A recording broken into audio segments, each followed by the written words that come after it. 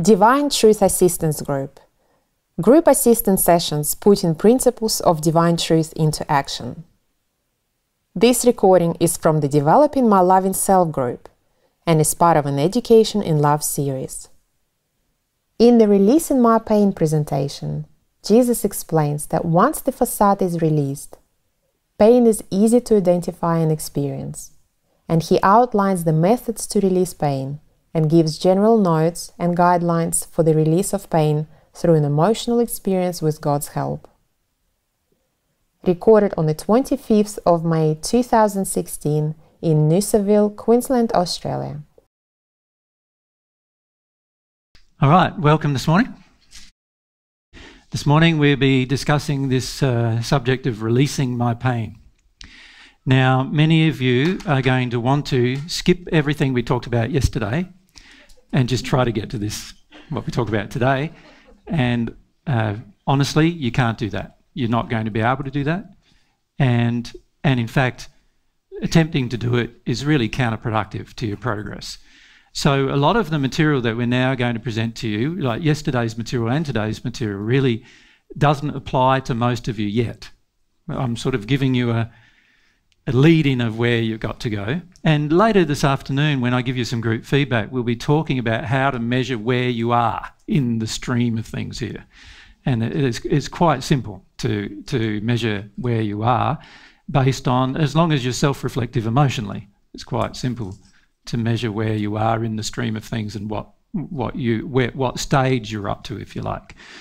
But we thought we needed to discuss this releasing my pain with you so that you understood the process when you get to that process, that you actually understand the process a bit more and that you understand sort of the underlying goals and also understand some basic principles about how God is helping you already. And that's one of the things I'd like to also discuss with you in this section, is how God helps you go through every part of the process. And God is always presenting with you, or to you, the very next thing you need to address or deal with.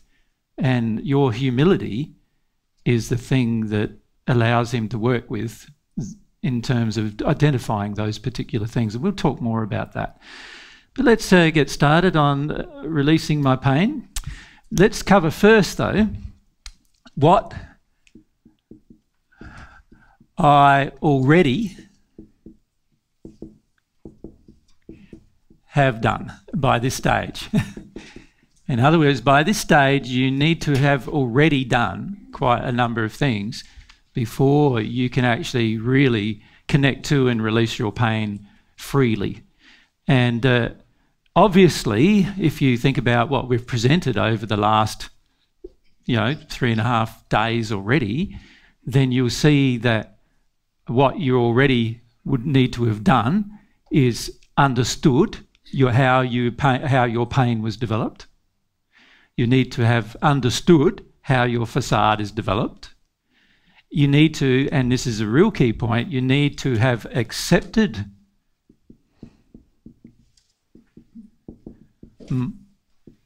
your facade.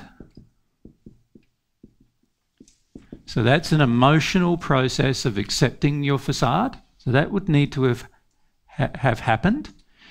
You would also, before you can release your pain, you find you're going to have to, as a part of the process, also you're going to have probably felt the global feeling of terror, and released quite a lot of that terror so that you can get down below. So we need to have emotionally processed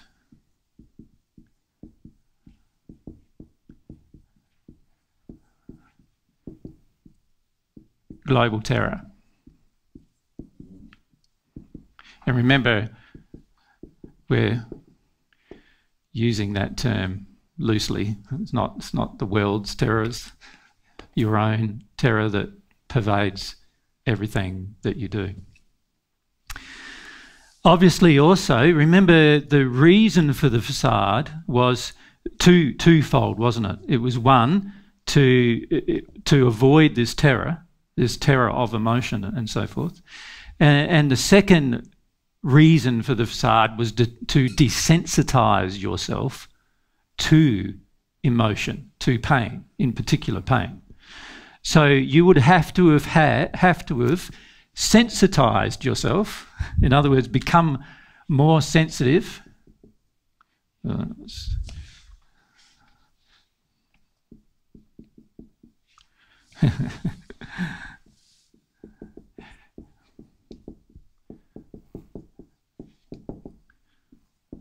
To emotion. All right. Does that make sense? Now, in amongst that process, you would also have probably, and I would say not probably, but it's more like it's necessary to develop the quality of faith. So you would have developed faith, developed faith, and here we're talking about faith in God, faith in God's goodness, faith in God's laws and so forth. You would have had to develop enough faith to even do these things, because to do those things are quite challenging. So you would have to have had enough faith developed to even go ahead and do that. So this talk really assumes that those things are done, or primarily done, mostly done. And the reality is that unless those things are primarily done, you're going to struggle with the release of pain. And in fact, the only pain you'll be able to release is where there is very little fear associated with that particular pain, and where you don't have to go through your global terror to get to the pain, and where you haven't had to develop very much faith in order to get to the point of feeling that pain. And that's the only type of pain you will have released at that point. Does that make sense? But you will have also released at that point the pain. You would start to feel the pain of your facade. In other words, you would be starting to feel like that your facade itself is painful. And remember, in the deconstruction of the facade process, you do go through quite a lot of emotions, feeling about your facade, and it changes from feeling good to feeling quite bad whenever you've engaged your facade. And in fact, what happens is you instantly feel some pangs of conscience every time you engage your facade, and you also instantly feel some pain about the negative consequences every time you've engaged your facade. So you start recognising that your facade is the generator of your sin. So your facade is the primary generator of your sin, without a doubt. And the facade is desperate to get comfort and satisfaction through a lot of very unloving behaviours called your addictions. But it's also, whenever those addictions are met, it's desperate to get anger, to be angry and rageful in an effort to control its environment back into satisfying addiction. Right, so by this stage, by the time you're getting to releasing your pain, you'll find that you have very little anger. Does that make sense? Because you've already had to deconstruct all of that in the deconstruction of your facade process. And your anger is because you still want your addictions met, and by the time you get to releasing your pain and desiring the release of your pain, you no longer still want your addictions met. In fact, you find your addictions quite sleazy and uncomfortable. And as a result of that, you have a feeling that every time you engage one of them, like indiscriminately, you automatically feel that bad about the fact you've done that. Does that make sense? Because you're now much more sensitive to that. Ben, would you like to ask?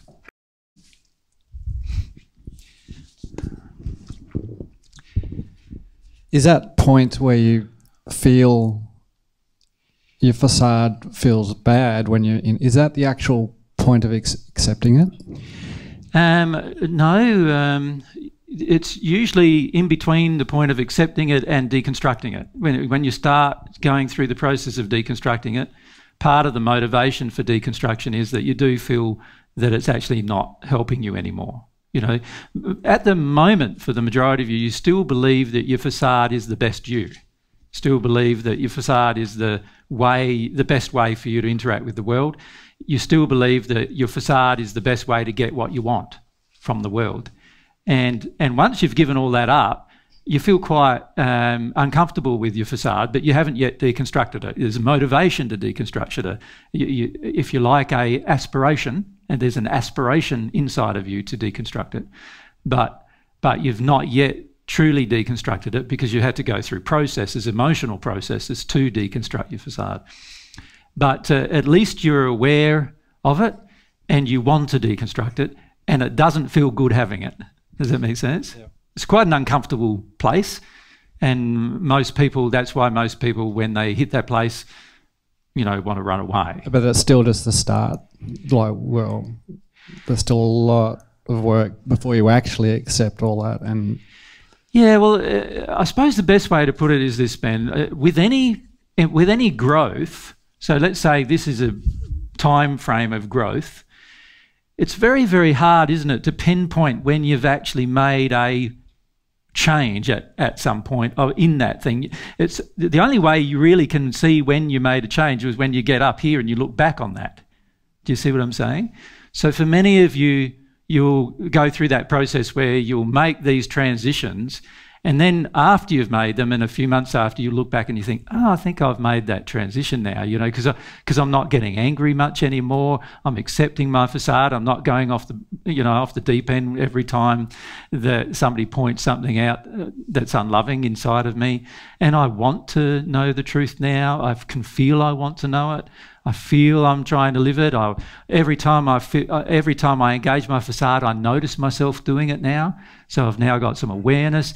And getting to that point, sometimes it's a slow process getting to that point. You go beyond that point, and then you look back and then you realise you're at that point, sort of thing. So it's hard to say, no, this is in the progress, this is the point where you made the transition. Usually you'll get further than that, and then you'll look back and then you'll go, oh, I think I've made this transition.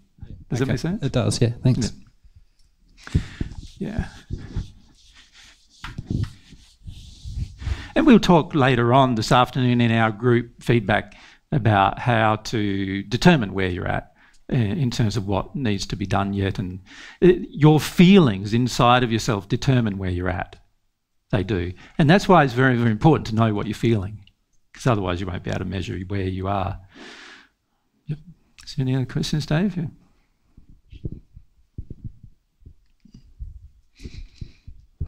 I'm nowhere near accepting my facade. Yep. But on some things, I'm feeling uncomfortable when I've engaged them or even the thought of them. Yep. Is that because, like, I don't like the after effects, like a hangover, or am I a little bit sensitive to some things? Yeah, what happens is that we have a growing awareness, Dave, in some issues, you know, usually the easier issues. And so we have a growing awareness in those particular areas. So they'll be the first ones you become sensitive to. And then slowly as things go on, and you become more aware and more open and more humble, then new things, you become more sensitive, new things. And eventually you see the whole picture. And in fact, I feel the time you really see your entire picture of your facade is almost just before you become at one with God. You know what I mean? It's like you sort of realise, wow, I did that back then and that back then and that back then and that back then. But by this stage, it's usually after you've deconstructed it that you really start to see how everything was playing out. Does that make sense? Yeah. And so as you're going through it, it's a bit like, I love a statement in one of the R.J. Lee's books. I think it's it's actually made all the way through the 3 books, where he says, while you're in the birthing process, you don't really know what's going on and everything's hard to assimilate. But afterwards, you've got time to think about it and feel about it, and then you can look back and then you can see what happened.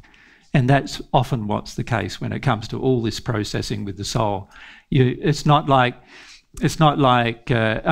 only somebody who has already been through it all generally who can tell you where you're at, because you, at the time, don't really know where you're at until you get to the next point and you look back and you go, oh, that's where I was at. Does that make sense? Yes. Yeah.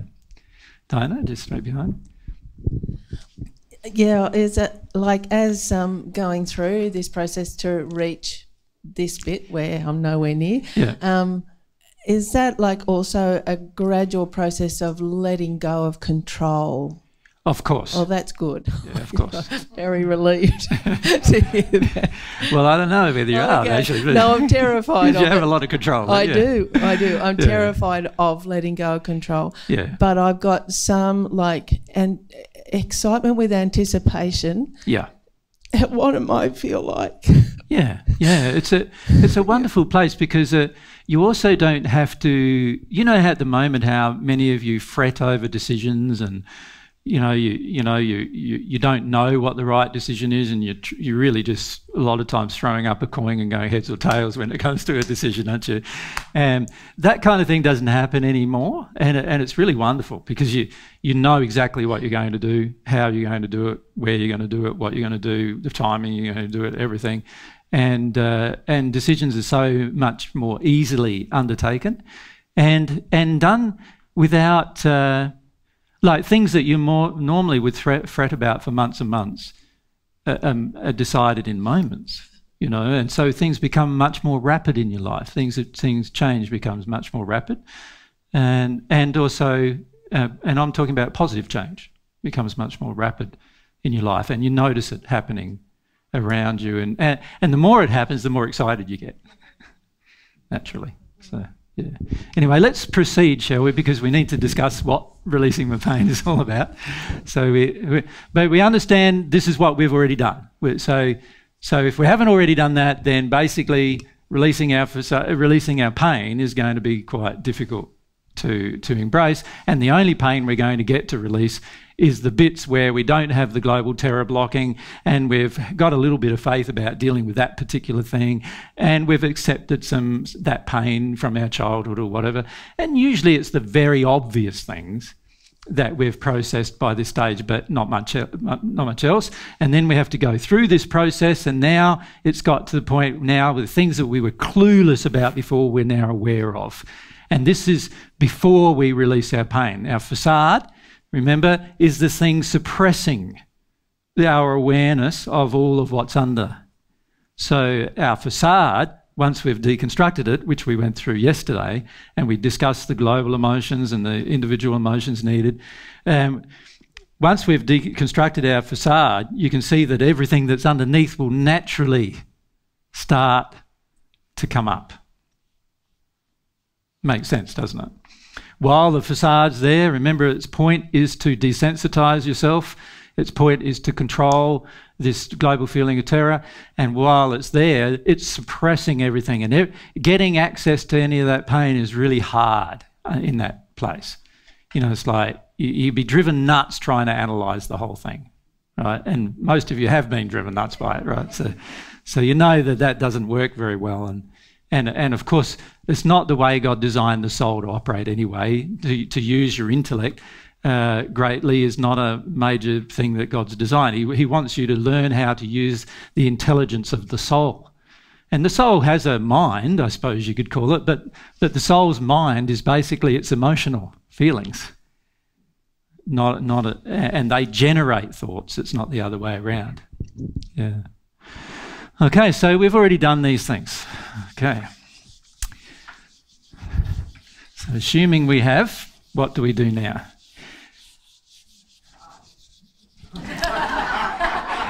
Someone said party. That was you, Nina, was it?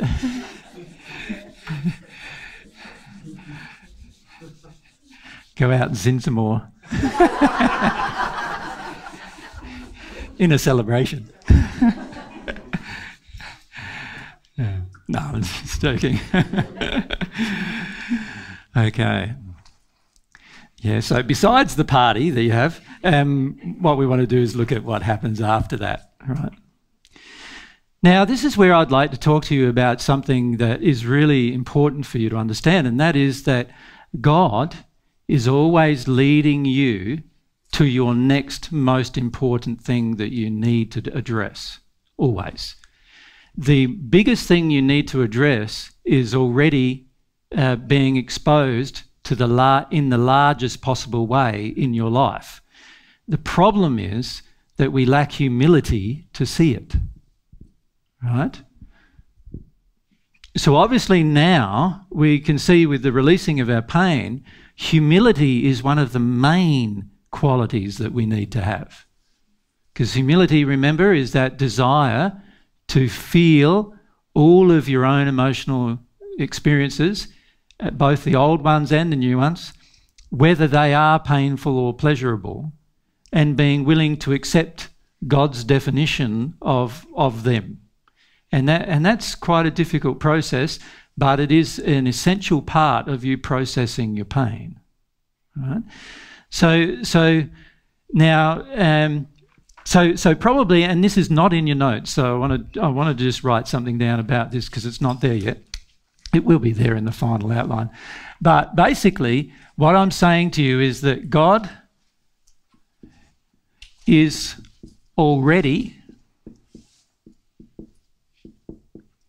showing me my next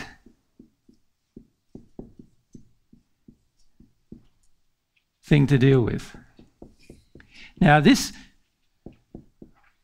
is the case through the entire process. So God's doing this all the time. So right from the denial area, God is doing this. Right? So you remember way back in the beginning, the very first seminar you came to, I don't know if many of you can cast your minds back to that, when we start talking about God, your response to that was, as we discussed the other day, quite negative about that. So, oh no, we're not going to talk about religion, are we? And all those kind of things.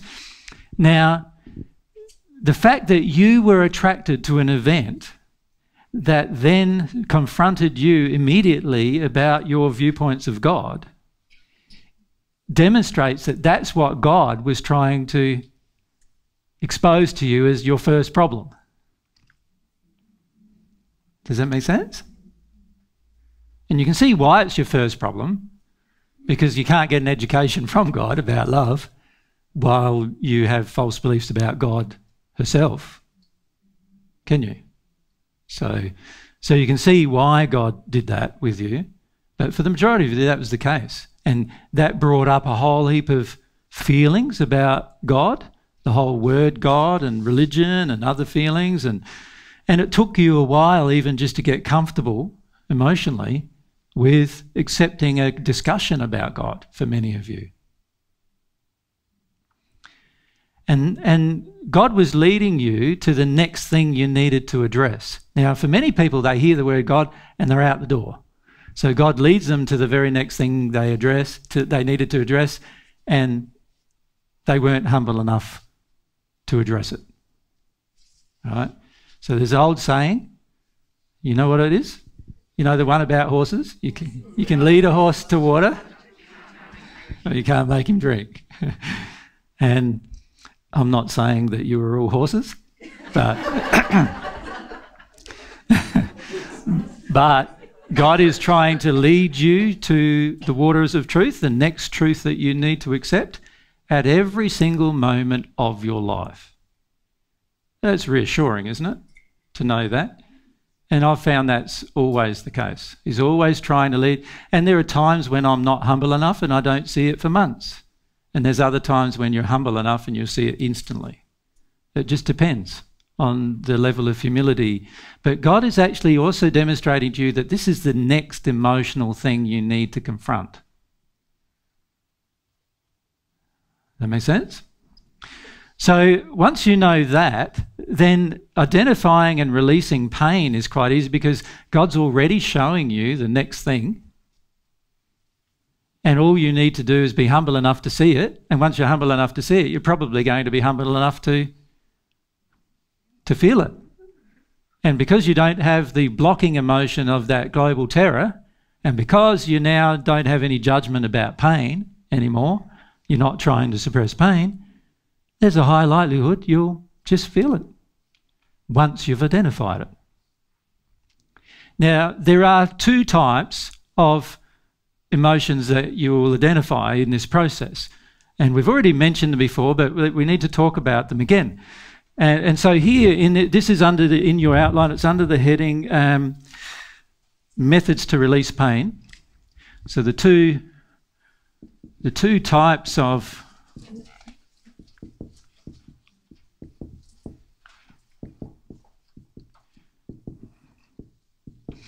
are the multiple event emotions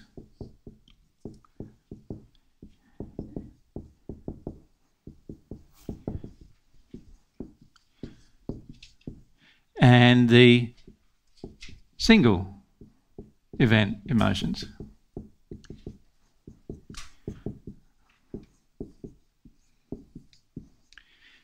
And what you'll generally find is that God will expose to you your multiple event emotions first.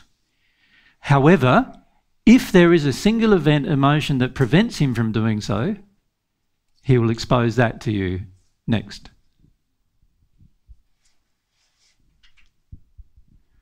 And the reason why God does that is because God is economical.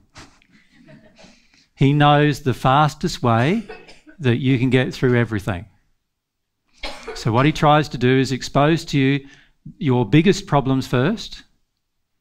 And if he can't do that, he'll then expose to you the small problem that prevents you from seeing the biggest problems first. Does that make sense? So it's really quite simple.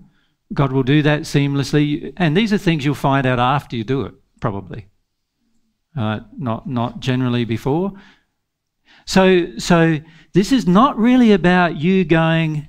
although you can do this, you going, oh, I'm going to write down all the events that have big events in my life that, had a big effect on me, and I write down all the multiple events in my life that have had a big effect on me. You can do that. But at the end of the day, God knows which one of those events is the very next emotion you need to address so that you can address the subsequent ones. So God's peeling back your onion layers for you. That's what God's attempting to do. Does that make sense? Yeah? If we go to Louise. When you say that he's presenting the next thing for us, do you mean that's his laws, or do you mean he's actually looking at each one person? That his laws do it, but not only that, Louise, it's when we have a sincere... See, by the time we get to this place here, we've got a pretty sincere desire, haven't we, to address the causes of sin and the pain itself.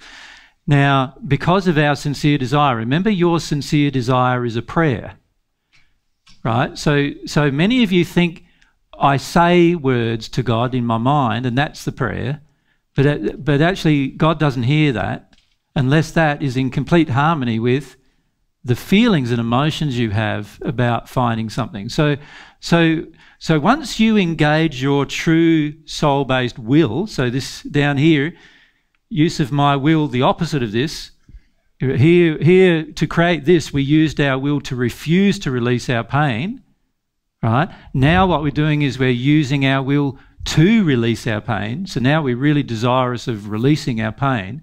That's like a prayer to God saying, I would like as much possible help as I can get to actually find the very next thing I need to find so that I can continue this process of releasing my pain.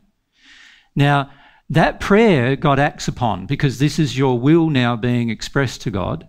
So not only is God's laws are operating upon everyone, but by you engaging this prayer, you are now engaging some other laws now that driven by your desire, which mean you will now get additional help to expose the very next things that you need to work on.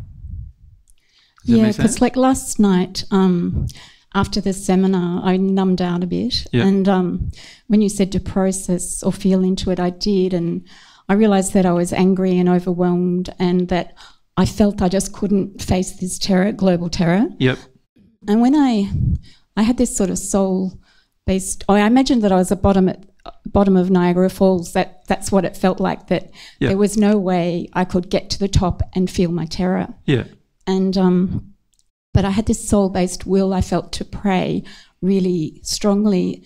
Then all of a sudden, I could have been making up, but I was at the top of Niagara Falls and I felt all this incredible support come to me from all different directions, which felt like a tiny, tiny step towards addressing the terror. Not that it started, but... One thing that's going to help you address this terror is knowing that, see, most of us feel we're completely alone.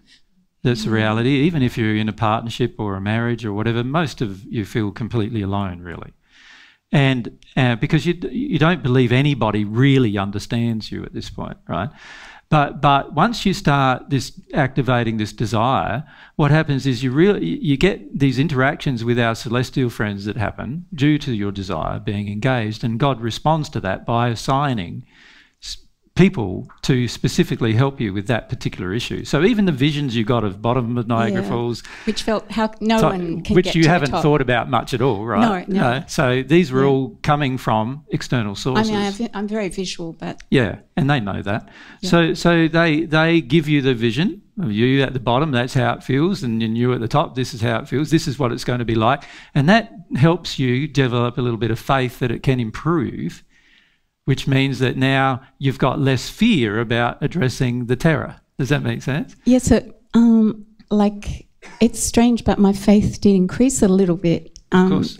Rather than me intellectually trying to increase my faith, which I've done, and that's not been so successful. No. That experience last night did increase my faith a little bit. Correct. Yeah. And that's because it was activated by your desire, and your desire is a prayer. And the prayer goes to God, and God responds to that beyond what God's laws are already responding. Okay. Does that make sense? Yeah. Thank you. Yep. And God's going to do that with you with every single thing now that comes up. And God can do that with you way up here with all this stuff, right? But up here is where we're the most resistive. But as we get beyond down to here and beyond this, we now got most of our resistance is gone. And so now you find that God can help you very rapidly to identify many things. And it doesn't mean that you will rapidly process them, because that depends a bit on how much fear you have about each individual issue, what your false beliefs and false definitions of love are that you've got to let go. And in this area, you're going to have to take action. You're going to have to take some actions, and sometimes those actions are a bit scary, and you're a bit too frightened of them to do anything about them until you release some of the fear, and then you feel comfortable to do those actions or take those actions, and then you'll release some emotion and you'll release some of the pain associated with it. Does that make sense? So it's what I like about the process actually is that God's designed it to be like very effective, but also quite a gentle process if you engage it in a loving way, right? So most of you are like frightened of this terribly traumatic process, but the reality is that God is going to do it in the best possible way that it can be done for your welfare, right? But that assumes that your will and desire is engaged. Now, obviously, that's your part that you need to do. God will not force it upon you. God won't force you to do it. God will only encourage you and respond to your will to do it. Does that make sense? Yeah. If we go to Diane here. I have a question about prayer, and I don't know if I heard you right, but you said that engages another law. Yes, because prayer engages. You could say prayer is the law of desire at work, and this law, which is a soul-based law that operates upon the human soul, it basically says, and you can understand why if you consider God to be a God of goodness and God of love. Every time you have a desire that is in harmony with love, God will always respond to it, always, without fail. Does that make sense? Yeah. So most of us believe prayers are answered haphazardly. We sort of believe that some prayers are answered, some prayers are not, some prayers are answered, some prayers are not, or very few are answered. But that's not the way it actually is. If your prayer is your soul desire and it's in harmony with love, so that's the if, the little word that means a big thing, it has to be in harmony with love. Once your prayer is in harmony with love, every single one of those prayers will be answered. And does that multiply then if a group of people are praying and it's aligned with with love? Well, can you see a group of people were going to require the same sincere desire in order for it to be a prayer? Yeah. So it is very, very difficult to encourage a group of people to actually have a prayer together, because most people, when they get together, they're in their facade, Yeah. and then they start exercising their facade, and there's no prayer then from God's perspective, and it's not heard. So it's just a mishmash of stuff. Exactly. Yeah. Whereas in the spirit world, you know, I'll give you some examples from the Robert James Lee's material. You remember the magnetic chorale? All of the people who were in the auditorium, who were singing and longing for God to fix these persons who were terribly harmed that were sitting in front of them, or laying in front of them on beds, and they all had the sincere desire that blended together along with Siamedes' desire, and then these people the Siamedes could be used by God in those circumstances. His desire is there now. He could be used by God to blend all of this loving emotion that was coming from all the different people and use all of that. And if that wasn't enough, also the one coming from God, remember there was the shaft of stuff coming from God as well. And it all blended together, mixed together, and healed the person of those particular problems. So this is the same operation here on earth, exactly the same. We can do exactly the same things on earth. But the problem on earth is that majority of us are living in this area here. And so when we say we're praying, it's not pure enough. It's not even pure at all usually. No. It's just for most people, it's a demonstration of their own holiness. Yeah. Okay. Which is actually not a pure thing at all. So they're trying to show off, in other words. Yeah. For most other people, it's got a lot of error in it, like they're asking God to fix things that they themselves have corrupted. Yeah. Now, you know, God won't fix things that we have corrupted without us being repentant for our actions. So there's a whole lot of laws that must be engaged in the process of prayer. But once you get to this stage of releasing your pain, you can see that you understand a lot of those things by now. And so now a lot of your longings and your desires are in harmony. And certainly the desire to release unloving emotion, which is what the pain is in harmony with God's desires for you. And so that prayer will always be responded to, always, without fail. So if God's not responding, what does that tell us? It's not pure. It's not pure. We don't have a pure desire yet to address that problem. Thank you. Yep.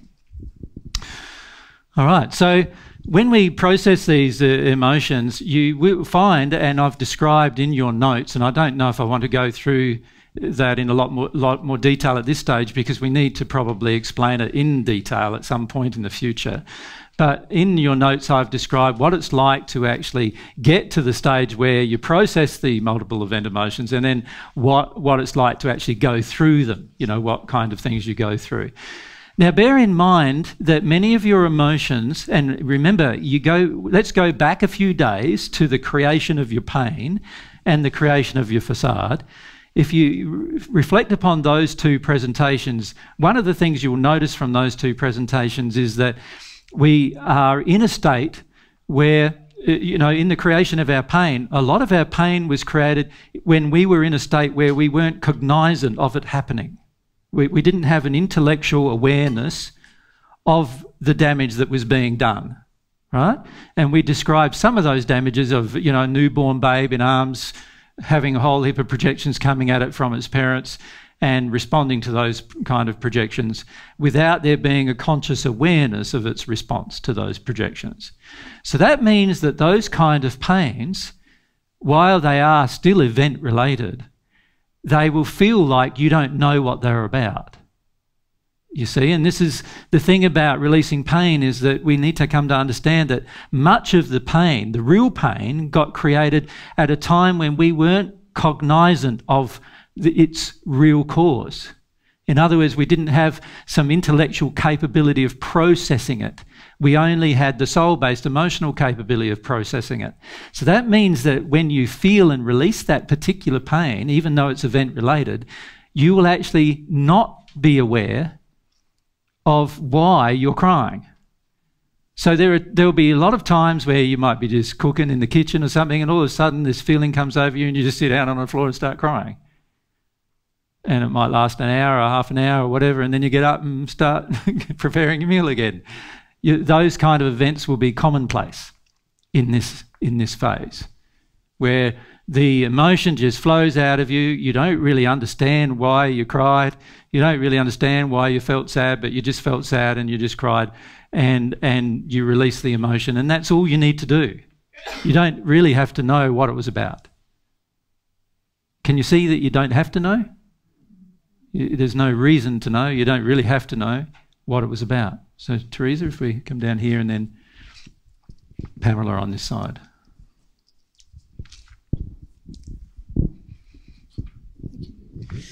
Does that mean that this whole process is pretty much dealing with the red part of the bucket that you were showing us yesterday, the old pain? Well, you remember by this stage also, you probably aren't creating new pain. Because by this stage, you've gotten rid of most of your facade, and it's your facade that generates new pain. It's your facade that causes you to sin more. Mm-hmm. So you're now not generating new sin so much. So, of course, what you're releasing is old stuff. Yeah, but little stuff like when you're from 7. Well, it can be from any age right up to your age right now. Some of it will be from choices you've made. Yep. That you are cognizantly aware of, that you made at the time, and then other parts of it will be choices that society or parents made when you didn't even have a developed intellect to know what they were doing, but you still felt the pain of it. Yep. Does that make sense? Yep. So it'll be from any time from conception through to your current age. Okay. Any pain from those areas. All the way through. Thank you. Yep. The most severe of those will be the ones that relating to what you have chosen to do to sin. And then the less severe ones will be, dependent upon what others have done and so forth, and what society has done. Okay. Yep. Thank you. We were over at Pamela. So, not needing to know, I guess that's the same for terror as well. Just no story, just allowing the feeling of terror. Mm-hmm. But I don't know what the feeling of terror feels like yet. Mm-hmm. But I had recently an experience of where I was lying on the bed and been doing some deep breathing, and I was sweating and I was hot, and it felt like definitely no sound. Sweating and hot is anger. Yes. So there's a layer of anger there, but you don't know what it's about. That's fine. Yeah. Just feel it. And I also felt, was it the anger and rage and a mixture of terror involved in that? Or do I not even need to know that? You'll find every time you connect to a real emotion inside of you, your body will work much better just in that moment. And what happens is all the energy systems in your body start to rotate in the right direction. Most of you are aware of your chakras, right? Your 7 primary chakra points. The reality is there's a lot more than 7. As you progress with divine love, you end up having 12 and more afterwards, depending on what you develop. But initially, there's the 7 that we know that you generally are educated about. Well, most of those chakras are operating at, in opposite directions or not functioning at all because they're blocked with different emotions. And as you connect to an emotion, what will happen is certain chakras will open all of a sudden, and that will allow energy to flow through your spirit and material body. And so you'll have heat generated at different times, depending on the flow of energy and what direction it's flowing, and other times you'll feel freezing cold and so forth. It just depends on what the emotion is as to how you will feel at the time. The key is that you don't have to know, right? You don't have to know. And once you get used to not having to know, the irony is you know more. Isn't that weird? Like, the reason why I know what your emotions are is because I've gone through a process of not having to know, releasing all my stuff, not having to know, and then after that I'll become aware, oh, that emotion's this, and that emotion's that, and that emotion's this, and this one's that, and that happened this. And quite frequently I say to you, you've had, I don't know your lives many times, but I say to you, like, when you're 2 or 3, this is what happened to you, isn't it? And where did all that come from? Well, that come from now I know, but I only know because it's flowing through emotionally now and then triggering a thought. Does that make sense? It's not something I analyse. And we've got to get away from... See, remember, our normal way of learning on the planet is to analyse, to think, to regurgitate, to memorise material. And none of this works at the soul level, right? So it's hard to give up initially because you think you're getting dumber. You know, you think that you're getting like less aware, but that's not the case at all. You're becoming far more aware. When I was in my early 30s, I knew I had quite a number of problems, but I was really unaware of what was going on, what emotions people were projecting at me, what emotions I had. Just unaware, you know. And then as you deal with these different emotions, many of which I've been unaware of, later afterwards I become aware. So that's how you become aware at the soul level, by releasing the emotions that prevent awareness. So fear and terror, as you can imagine, is a very large emotion that prevents awareness. Yeah.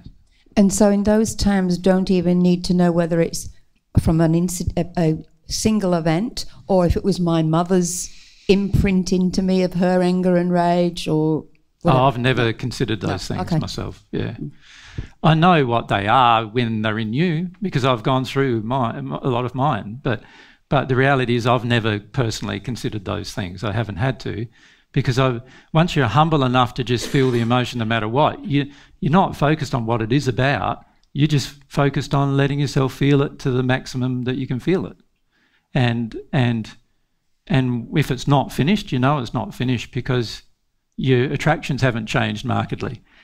If your attractions change markedly, then you know, wow, I've made a major change there. Something major has happened to me now. And you feel differently immediately. Yeah. So what I like about the soul is that everything is immediate. Does that make sense? Everything is immediate. So when you make a real change, the change is immediate. When you pray and it's a real prayer, the response is immediate. Everything's immediate. Like, there's no gradual thing. If it's sincere and if it's in harmony with love, the change will be immediate. Slow change occurs because we don't allow the full immediate expression.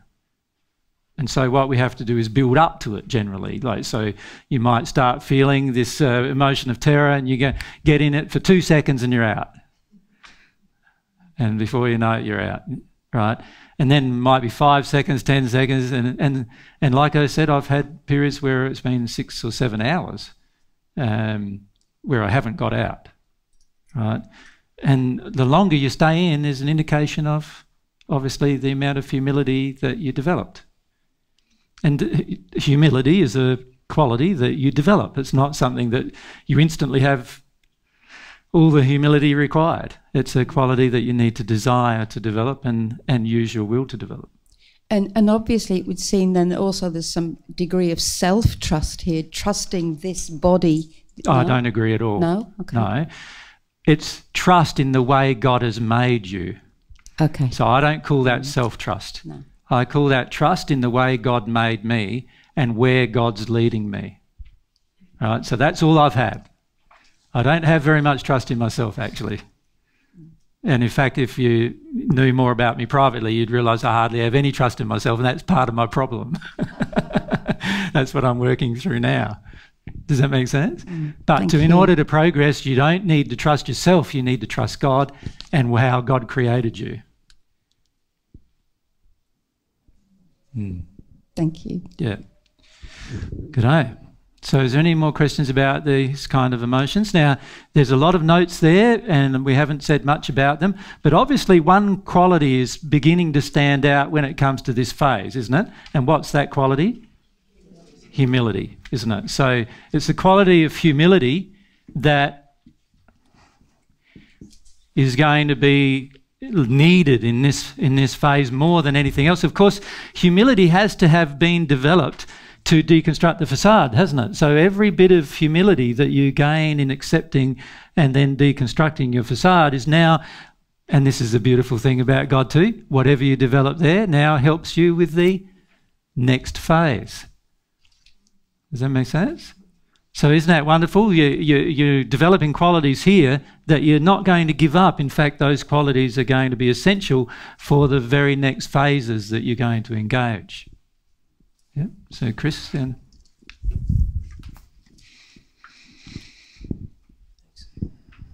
Last assistance groups, you described the cups of water, like our emotions as a cup of water or a truck. Is terror and release of terror the same thing?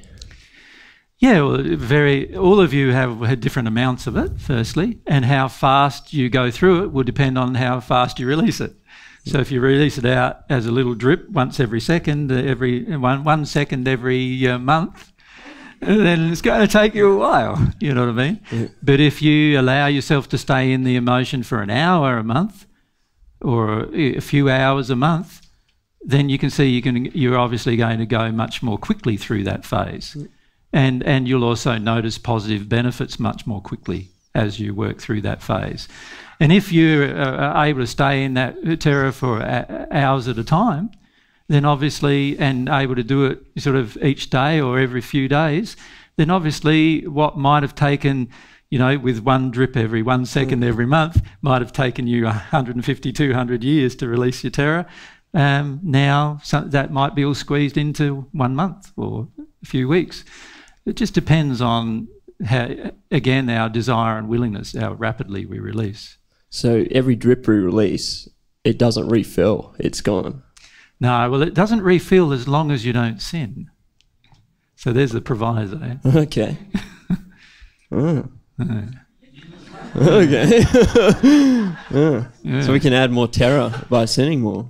Of course you can, because every time you sin, you create a false belief. The false belief adds to your fears, and that adds to your global terror. So you remember that every time you sin, you are living by and reinforcing false beliefs. A false belief is a fear. Remember, a false belief is false appearing real. It's a fear that's generated. Each fear that's generated adds to the global amount of fear that you have inside of you. So obviously it's going to contribute to your fears. Every time you act in harmony with it, every time you act out of harmony with love and you sin, it will contribute to your fears. It will add to your fears. It validates your fears. It strengthens your fears. And so that then makes it more difficult to actually release your fears. So yes, you can see here that the beautiful thing about having an awakening to sin is highly likely is after that you probably have a desire to not sin anymore, and you won't engage sin as much, and therefore you won't have new experiences which contribute to your fears and therefore add to the amount of terror that you need to experience. All right? Does that make sense to everyone too? Yeah. So you've got to realise that every time you sin, not only, you know, sin creates the pain, but every time you sin, usually you do all your sinning in this area here where you're acting out of harmony with love all the time. So this regurgitates more sin, if you like. It's like a feedback system into adding more to your pain. But every time you sin, you're also contributing to the layer that's above this as well. You're also detuning yourself, desensitizing yourself. Remember in the first group we talked about using your will to desensitize to sin, and the process that happens where you just make one little choice or decision, and then that choice that you just made causes you to think, well, I got away with that, that should be all right, I'll do that again. And then you do a worse thing, or you do a worse thing, and that's, remember we called that the cycle of degradation. Right? And this is the problem, is that the more we degrade in our condition, the bigger our fear becomes, and therefore the larger our resistance to addressing the problems become.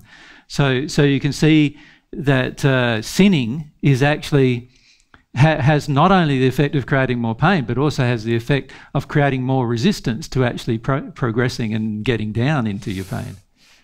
Yeah. So that's why people in the hells of the spirit world are still sinning. They're still trying to do bad things to other people, so they're still sinning, and their pain is intensifying as they go, but each time their pain intensifies, their fear intensifies as well. So they become more and more afraid. Eventually they become so afraid that they stop sinning. But isn't fear driving them to sin in the first place? No, it's not necessarily fear that drives you to sin, is it? Sin is a choice, a will-based choice. So their will-based choice to act in anger or rage, their will-based choice to get their comfort and satisfaction is driving them to sin. And you can, remember we said you could be perfect and still sin.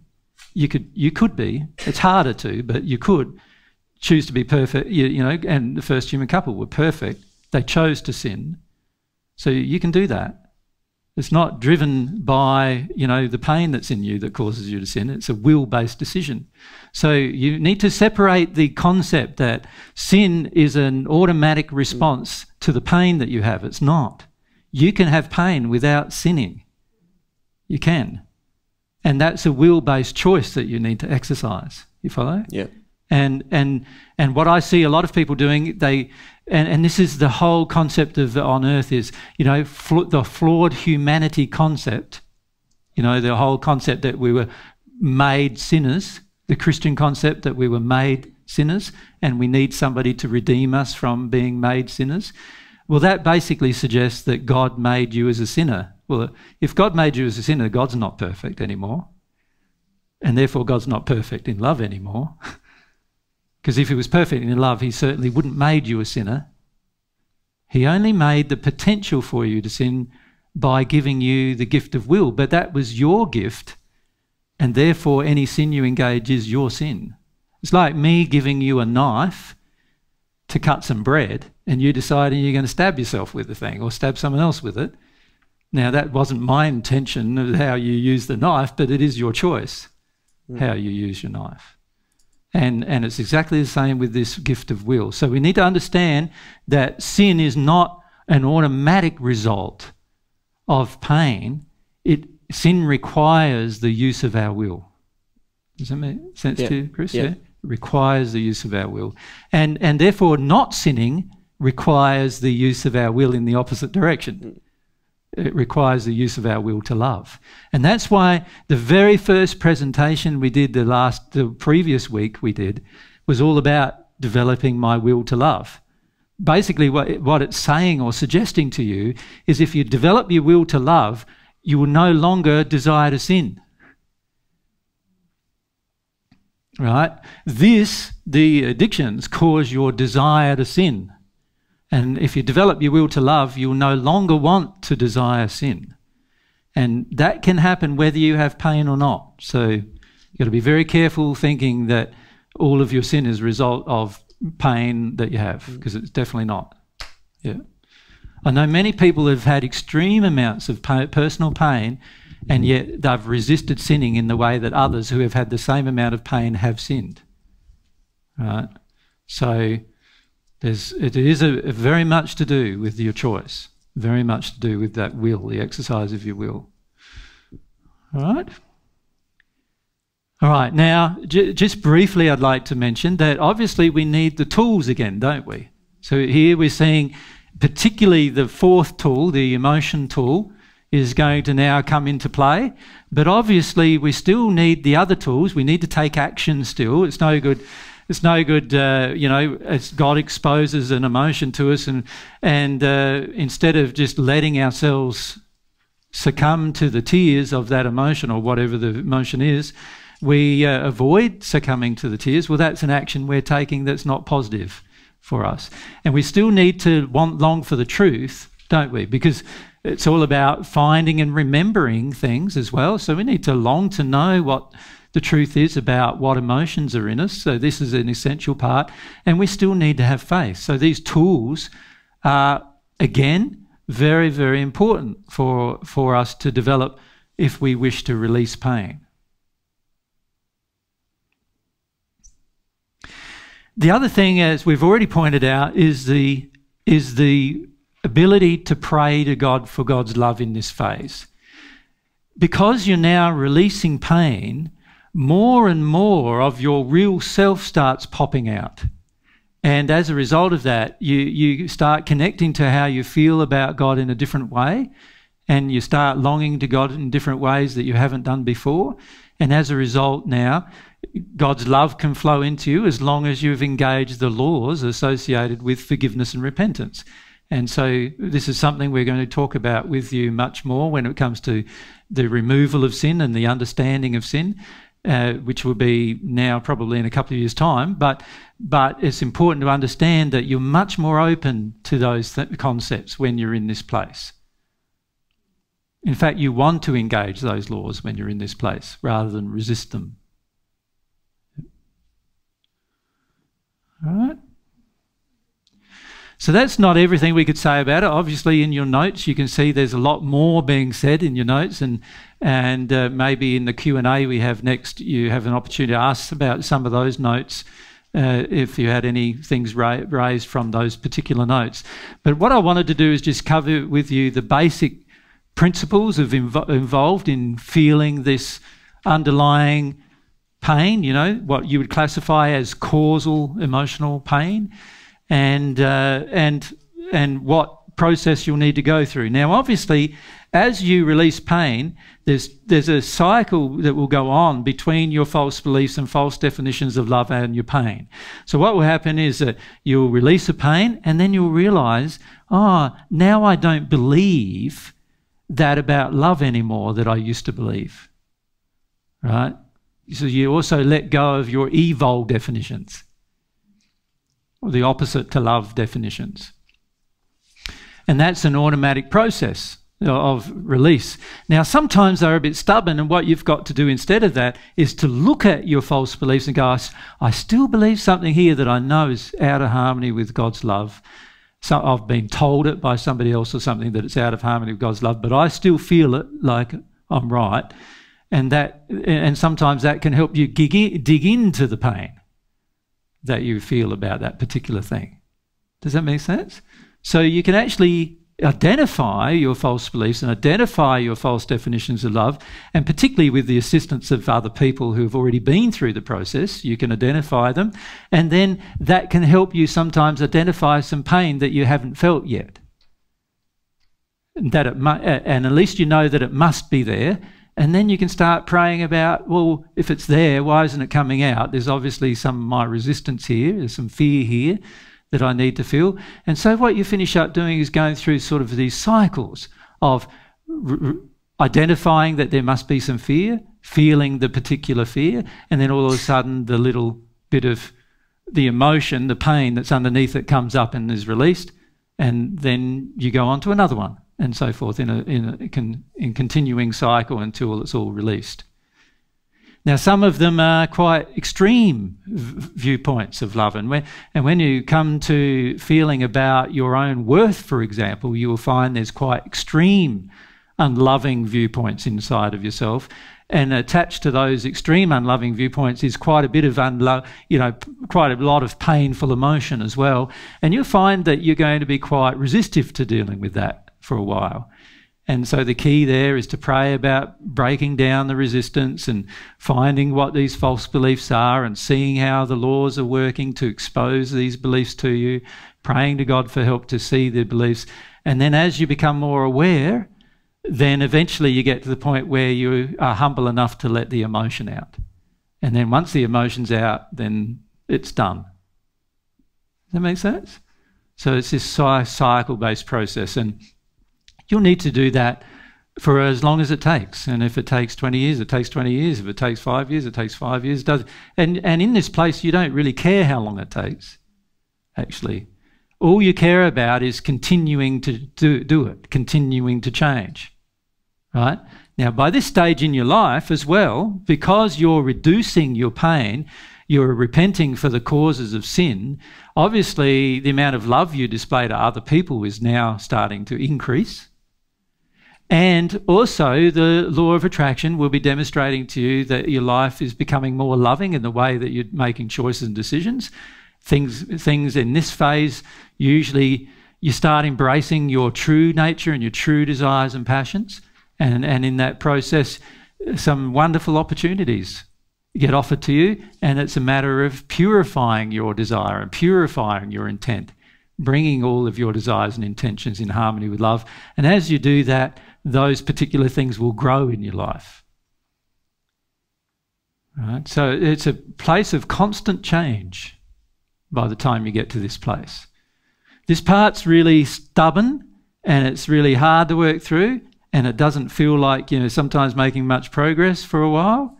But when you get down to dealing with these things, everything starts sort of working a lot more rapidly. Change occurs a lot more rapidly, and things in your life change more rapidly. Relationship change more rapidly. Whether you're in one or out one, you track certain events and so forth that cause that change. And as you're releasing more and more of the pain associated and the causes of sin that are inside of you, you find that your life is becoming a much more enjoyable experience than it was before, and you really feel it. It's not a fake, it's not trying to manufacture that you're happy or anything like that. Also, you find that your desire for things like alcohol disappears, your desire for drugs disappears, your desire for sweet foods disappears. A lot of the desires that you have that currently are used to mask your facade or to mask your terror and these painful emotions, a lot of them disappear naturally. During that phase, if you're overweight, you'll lose weight. If you're underweight, you'll gain a bit of weight, right?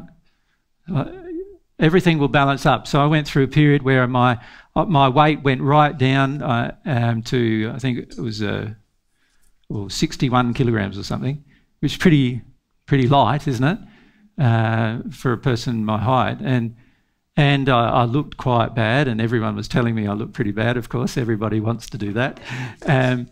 And I just kept going, and once I worked through the different emotions that stopped my body from just shedding weight, then I started putting weight back on again, and now I'm back up to 78 kilograms again. Does that make sense? So you'll have changes in your body occurring, and the key is to not get stressed out about the whole thing.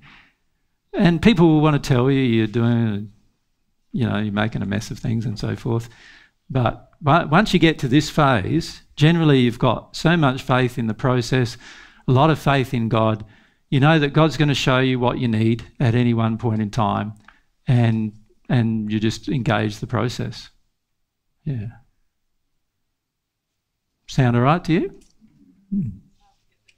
Hard to get there, yeah, hard to get there, but some few big things to get through first. But once you're through them, you're in the road. So, Alan, thanks.